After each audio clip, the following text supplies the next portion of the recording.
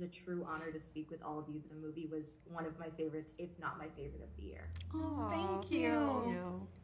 So, Amy, I have to start with you. Before, diving into the sequel and doing the junket, I had to rewatch the first one, and it just brought me right back to my childhood memories. Thank you. Why was now the right time, and why was this the right story for you to bring back this beloved character? And thank you for doing so. Oh, thank you. We had flirted with the idea to do a sequel immediately after doing the first one, but we just couldn't latch onto a story that resonated as true to Giselle. And so we just put it on the back burner, always knowing that it could be revisited. And Barry Josephson, our wonderful producer, called me and he's like, "Are you ready to revisit it? I think we have some ideas." And we brought Adam Shankman on board and started playing with this idea of Giselle being a mother and where is she now.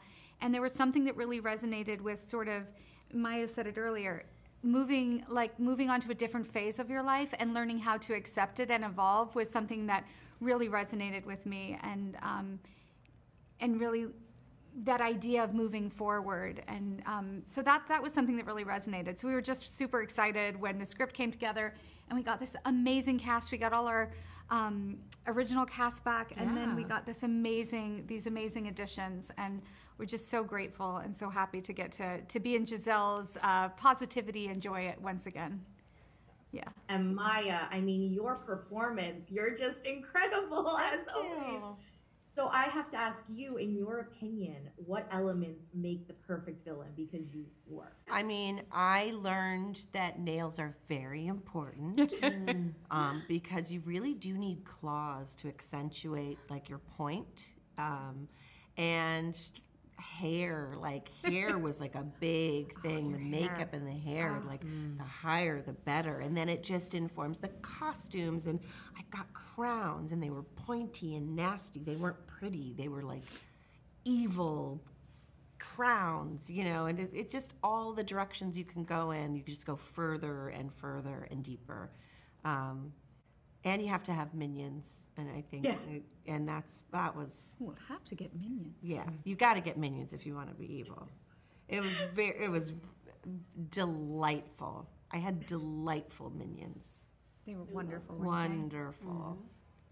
100%. And Gabriella, I mean, your performance as well. You all just blew me away. But I loved the fairy tale tributes and Easter eggs in the film. So I wanted to ask you, did you have a favorite? Because you had my favorite in the film. I wonder if it's the same as mine. Favorite, like Easter egg? Yeah. Oh, my favorite, I think, is probably when she's like, Rapunzel's my favorite Disney princess. So I think when I'm coming down from the tower, escaping from that evil stepmother moment, I think that's definitely my favorite, because it's like she's not accepting her fate. Like, she's gonna go out there, she's gonna change it, Can I ask you what yours is? Because I'm curious. Yeah. Yes, I loved when you're singing your performance, and then there's like the crates, and you go on the top, and then the water comes behind you. It was insane. So good. Thank you. Is that your favorite? Was that your favorite? That's my favorite. That's what I thought. And you look Belle. I mean, you do look like Belle in that moment too. It's kind of amazing. It's amazing. Yeah. Thank you so much for your time today. Congrats on the movie, and really true pleasure. Thank you all. Thank you. Have a great rest of your day. Thank you. Too. Bye.